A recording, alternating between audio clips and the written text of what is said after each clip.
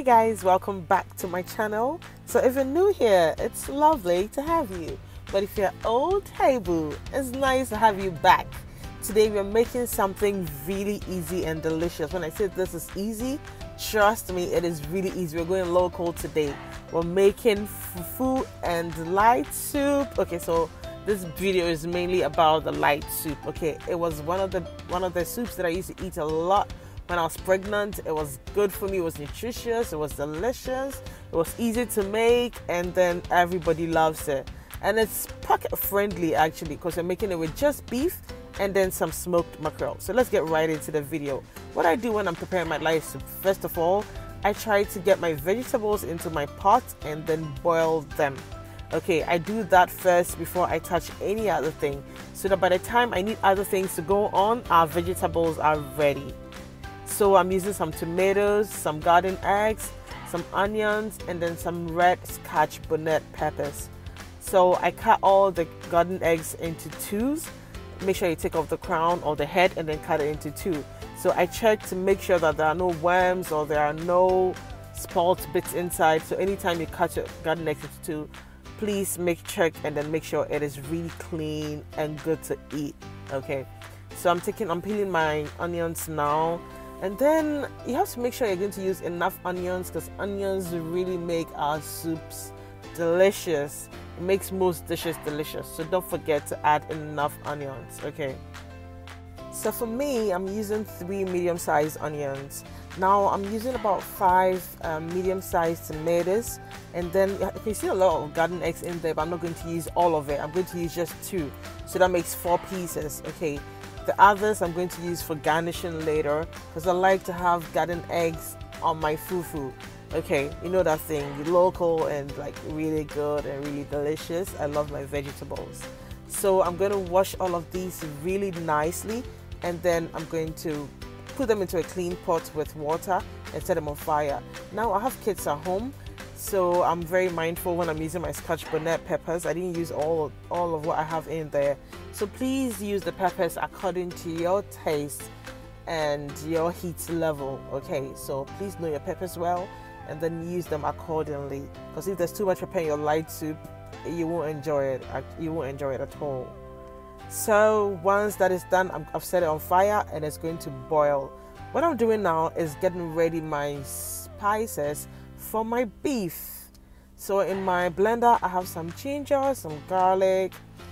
I'm adding some fresh thyme now. I have some complete seasonings. I'm going to list all of these ingredients in the description box below. So please don't forget to check them out. Okay, check them out. I'm leaving everything there. And if you have any questions, please ask me in the comment section below and I'll answer every single one of them. Now I'm adding some fresh thyme here. I love thyme on my meats. I just love the flavor, the taste, the aroma it adds to my meat all the time. Now I've added some water to my blender now, and I'm going to blend everything till it's smooth. Guys, we're almost hitting 1,000 subscribers. 1,000 organic subscribers. Yippee! I cannot wait. And for me to be able to grow with you guys, please don't forget to share my videos. Don't forget to give it a thumbs up. Don't forget to interact with my videos so that people can discover my videos as well. And when you share my videos, people come and watch them and then subscribe to my channel as well. Then I can grow and grow with you guys as well. Now our spice blend is ready. We're going to set it aside and get our beef together. I have washed this really cleanly. So I've added it to, you can add some vinegar and then wash it nicely and then take off all the germs that may be on your meat before cooking. Always make sure you wash your meat before you cook, okay? So I'm setting all of them into my cooking pot, and then I'm going to pour my spices over it. And I'm going to add some salt and then cook it for a while. Not too long, just a little while. Now here's a trick. After you put your spices over the beef, leave the beef or leave the mix to sit for about 30 minutes just to marinate. That is where the magic is. It's so good. If you don't have time, just go ahead and cook it. But if you leave for just 30 minutes, it makes a whole lot of difference in your soup. So give that a try, okay? So now our meat is on fire. Our vegetables are also ready. The water that I use in cooking my vegetables is what I'm going to use in blending it. So I'm not losing any nutrients or whatever. All of that is going right into my cooking pot. How exciting is that? Now the water is quite hot. Please make sure your water is not hot. Otherwise you're going to break your blender. You're going to break it down too fast. I am a little bit nutty sometimes, and then I go ahead and blend it hot. Okay, so when I do that, I just take off the little bit or the little part of the blender cover just so the heat can come out.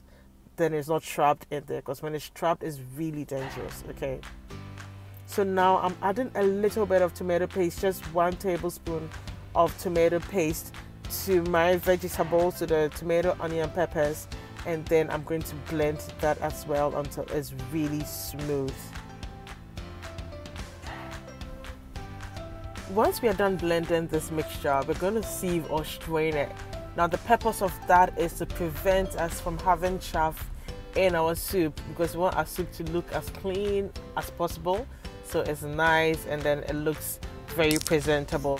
Talking of presentation, I get so many comments all over my social media, on Instagram, on Facebook. By the way, I've linked all of my socials over here on my YouTube, so please click and follow me on all social media. People always comment about how I present my food and how they look lovely and stuff like that. Yes, I have this belief, and that is your food, or how you present your food, should be as good as how your food tastes. So you have to make sure that you present your food very, very well, because at the end of the day, that's the final product, that's the output, that's what you're presenting. So how you present it is going to testify in how you cooked it. I don't know if you understand me, but hey, don't mind my too many talks. Just make sure you present your food very nicely. And if you want me to teach you guys how I present my dishes, kindly let me know in the comment section below, and I'm going to film a video on that, on how I present my dishes. Okay, I'll do that for you guys. Why not? We are winning together. We're winning hearts together with our cooking. Now I've added my mix to the beef or the steam that I was doing, and then after that I added some water to lighten it up a little bit. I mean, it's light soup, so it has to be light. Then I also added some stock cube to it. Now I'm going to stir it. I haven't added any salt anymore, because I believe the salt I used in steaming, and then the salt in the meat, and then the salt in the stock cube is going to work perfectly for the soup. Now I'm adding my mackerel. I always add my mackerel about 15 minutes before the soup is cooked, just so the aroma or the taste of the mackerel can marry with the soup. And that is because if you put the mackerel in earlier, it can break into pieces and get mashed up in your soup. But you don't want that, want it in whole. So when you put it in whole, you can choose to divide it later when you're dishing your food. Now our food is ready. Our soup is ready. Look at that fufu, and look at that very simple dish, like very simple soup, right? Just beef and mackerel, but hey, it tastes amazing. You will love it. Let me know in the comment section below if you try it, and let me know how it goes or how it went.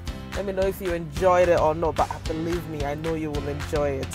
Now you can have this with whatever you want, with some rice, with a little bit of boiled okra and banku, kenke, whatever you want. Just go ahead and enjoy your food. Now my food is ready. I'm going to enjoy it.